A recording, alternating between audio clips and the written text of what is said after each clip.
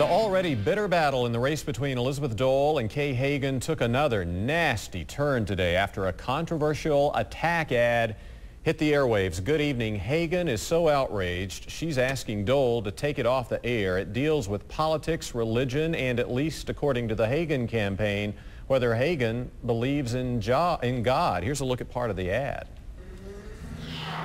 A leader of the Godless Americans PAC recently held a secret fundraiser in Kay Hagan's honor. There is no God to rely on. There was no Jesus.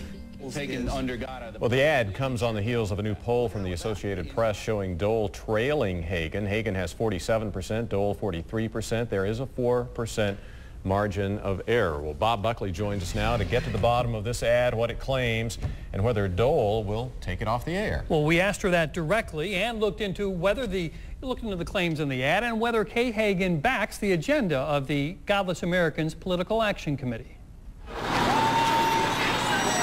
When Elizabeth Dole's campaign bus rolled into Winston-Salem, she seemed as surprised about the revelations in her ad as anyone else. I was shocked by it when I heard. Once she had heard, though, she made sure everyone else got her take on it in this ad. She hid from cameras, took godless money. I think that she's got some serious questions to answer here as to why she went to Boston, traveled to Boston, to a fundraising event that was established at the home of the founder of the Godless America PAC. Hagan, this is a fabricated, pathetic ad, was eager to answer. I really can't begin to tell you how upset I am. She has actually attacked my faith. In front of the church that she and her family have attended for 100 years, Hagan laid out her history of service to First Presbyterian and pointed out that the Boston fundraiser was sponsored by 40 people, including former presidential nominee John Kerry. I didn't even know about the Godless PAC until Liddy Dole started talking about it. I'd never heard of it.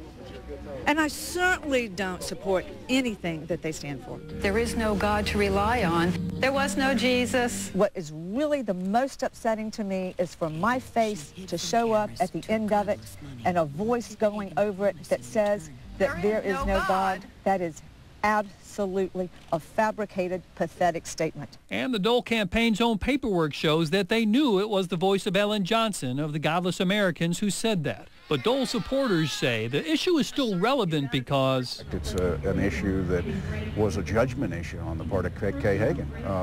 I think most North Carolinians would question her judgment to go there to take money from them. I did not take money from the Godless American PACs, absolutely not. And the internet site Open Secrets, which tracks political donations, does not show any donations to Hagan from the PAC, but does show that the host of that Boston fundraiser, Woody Kaplan, who is reported to be involved with Godless Americans, donated $2,300 to Hagan's campaign over the past month.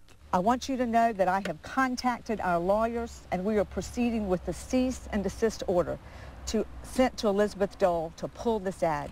But when Dole was asked whether she planned to comply, she said, "No, I don't." As they say, this is politics, not beanbag. As for accepting money from Woody Kaplan of Godless Americans, the Hagan campaign asked whether Elizabeth Dole questions the religion of all of her donors. To be continued, I'm sure, Bob. Thank you. Well, does religion matter to voters? Past elections show it does, especially here in North Carolina, a historically conservative state. But many political scientists argue this election's different. They say voters are looking beyond questioning a candidate's religion and are taking a closer look at issues like the economy, the war, and the environment. With Dole down in the polls, some are also questioning the timing of this ad. Is Dole desperate, or did the campaign, which has held this ad for more than a month, originally planned to release it now? The closer you run it to Election Day, the less likely there's going to be for that long-term backlash that could take place if you were to run this several months ago. Some analysts say the ad may help Dole with conservative traditional voters who many expect will wait and vote on Election Day.